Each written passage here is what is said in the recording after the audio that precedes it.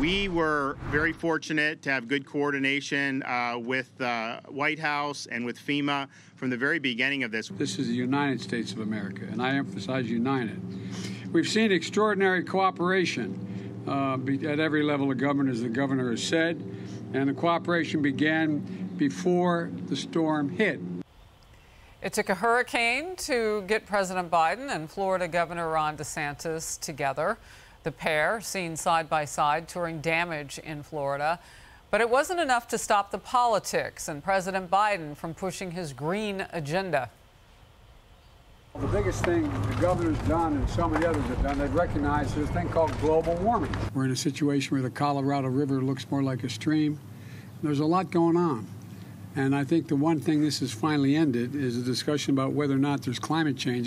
I'd be curious to know if he has talked about that with any of those Republican governors.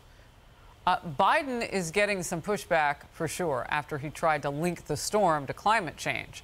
His own hurricane expert had just said days ago there's no evidence to back up one storm event with what we just saw in climate change.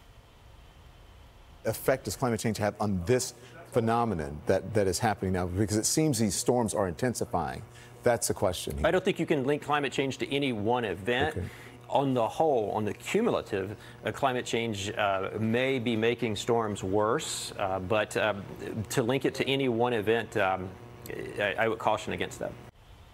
Ben Domenech, Fox News contributor, editor-at-large for The Spectator. Ben, always good to have you in focus. Your top-line thoughts on this?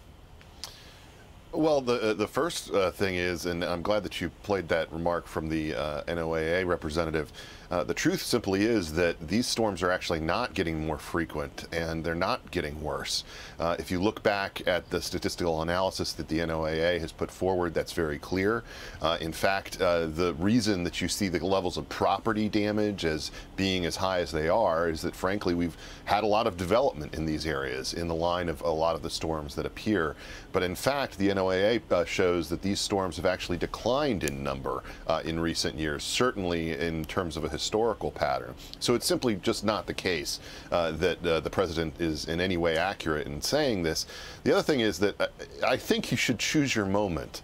You know, you're responding to something very significant, horrible, tragic in so many different ways, the loss of life and of property that we're seeing in Florida.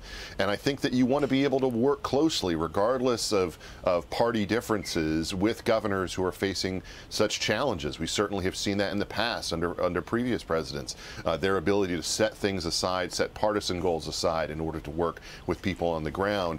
And I think that rather than be kind of the bigger man in this moment, the president chose to engage in what is essentially a partisan political attack. You know, just real quickly, one thing also kind of struck me, and I think you and I have talked about this maybe in the past. It felt like he was flexing to have a moment. Like maybe he could take down DeSantis and some of these other governors the way that Christie was taken down, with his arm around former President Barack Obama around Storm Sandy, Superstorm Sandy. And you're absolutely right when you say there's no time for politics in all of this. But that is a political game that we have seen played before. Just your quick thought on that.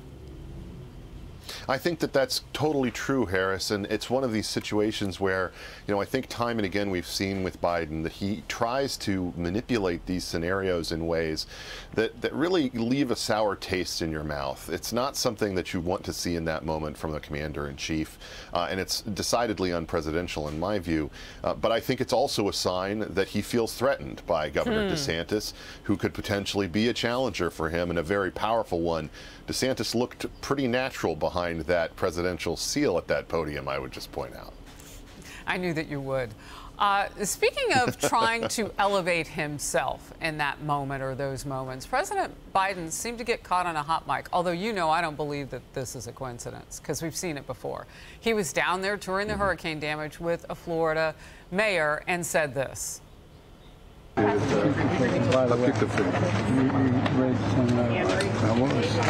no one. Yeah, and I can't argue with your brothers outside the house. Yeah. The White House has yet to comment on the president's choice word there, and it's not the first time he's used profanity, perhaps to ramp up his own platform. Watch.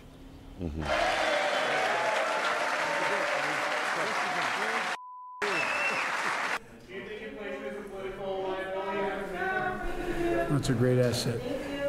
More inflation. What a stupid son. Ooh, you didn't even need the bleep there. You still knew what he said. Look, those are moments when the president maybe is feeling a little bit small next to Obama as he puts together what ended up being Obamacare, his signature plan and legislation. And then he's being, asked by a reporter about inflation. That was months ago. Imagine what he'd call him now. Look, I think that there are certain times when the president likes to sort of lean into this crotchety old man shtick that he does. I think he makes it him feel like he's connecting with people on a basic level, and basically, I'm not talking like a normal politician. We see some politicians do this, but I think that in this case, my deeper question is sort of, let's take that to the nth degree. If that's your attitude towards things, what does it say about the FBI and other government entities investigating a certain Hunter Biden? Do you have that same attitude toward the way that they are screwing around potentially with someone who's your own flesh and blood? I just think that there's a limit to this type of thing, and it's not, again, something that we want to see from a president in this moment. We've seen presidents who have risen to take on, significant challenges like this in the past, and it's been great moments for them. I don't think that Joe Biden is really navigating this moment particularly well. Well, and it's hypocritical, because I remember when he would chide former President Trump about, the language he uses.